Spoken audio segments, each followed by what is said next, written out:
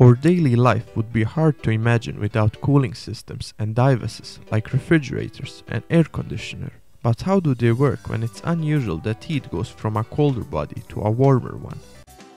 Cooling systems have two main parts.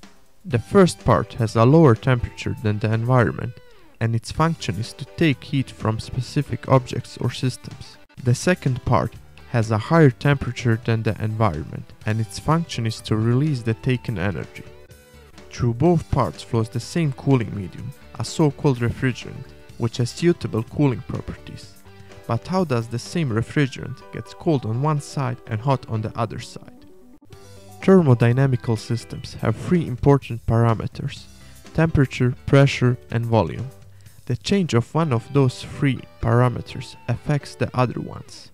A typical cooling machine has four main parts: the compressor, the condenser, the expansion valve, and the evaporator.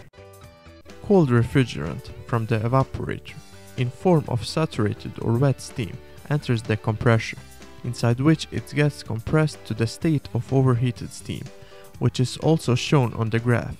After that, the compressor releases the steam into the condenser. In its way through the condenser, the hot steam releases heat to the environment and condenses completely, changing its state to liquid. The energy release here is partly caused by the downcooling of the steam and mainly by the phase transition from gas to liquid. After the condenser, the now liquid refrigerant goes through the expansion valve that causes significant pressure decrease, which further results in a sudden drop in temperature. Now the cold liquid refrigerant enters the evaporator. Because its temperature is lower than the environment temperature, it takes energy in form of heat from its environment, which again results in a phase transition of the refrigerant that evaporates into gas and so cools down the cooling chamber. This cycle further repeats itself as long as the cooling takes place. This was one of the most widely used cooling cycles, in which the refrigerant undergoes phase transition. Different types exist as well.